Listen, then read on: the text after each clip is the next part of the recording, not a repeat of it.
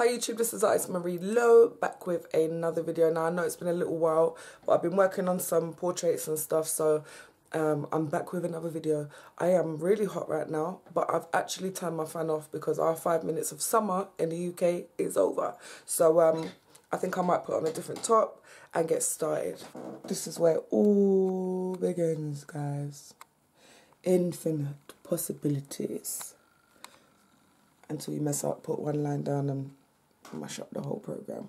So basically what I've done is I've uploaded a picture that I've had on there for ages that I put on there for the curly hair videos. Now I really wanted to do a line of videos with different curl patterns, but I found it hard to find different curl patterns and a large image size picture on Google. So what I did was just find my favourite ones. This is a beautiful young lady. I'm not going to draw the glasses and whatnot, but I definitely am going to draw her hair because it is on fleek. Her hair looks absolutely amazing, and if I zoom in, you can actually see the definition of the curls, which is probably going to be a bit of a challenge, but I like a challenge. You will never grow as an artist if you don't try to do things that that challenge you. I'm going to start by drawing her jawline and her chin, and let me just come out a little bit, because once I do that, I can then put some black pastel all around here, and I can feel more confident in getting the right shape for all of the hair. I like to put things in the centre most of the time, depending on the image. Sometimes it just looks right on one side, but it's very rare that I do that. I like to put it central. So what I would do is look at her face, and her face is literally right in the middle. So I'm going to start drawing her jawline right in the middle. Once you've done the jawline, most of the image, you can still see the image, right? Most of the image is hair, as you can see. I'm not going to draw down under the shoulders. And then her face is kind of small in the middle, a little neckline and a shoulder there. So it's like, for me, drawing this would be a little bit more simple. I'm going to get started now. It will be a lot easier once I start with the pastel. I've got the pastel here. I'm just going to basically throw down the pastel because, like I say, all her hair is black, and obviously the light is hitting the curls in certain ways and they're kind of highlighted, but I will use the eraser for that. I just love these large image size pictures. It's amazing. So I'm going to get started now, guys.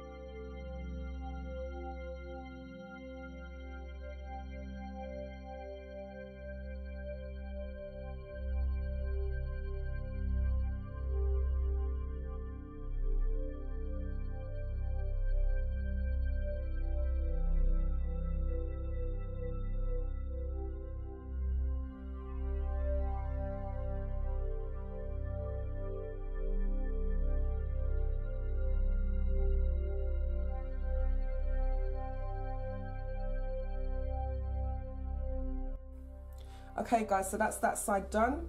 I want to get started on this side. I still need to highlight some of these because my cat slid down here again, so he smudged it. I did rub out the stuff from around the outside, but I need to make sure I highlight those parts. I'm going to do that in a minute, but I'm about to get started on here. What I'm going to do is exactly the same as what I did that side. I'm just going to throw down some soft pastel, rub it in really quickly, use the eraser to get the lines, and then the hard bit for me comes in where you've got to define the curls and whatnot. But hopefully I can get it done pretty quick.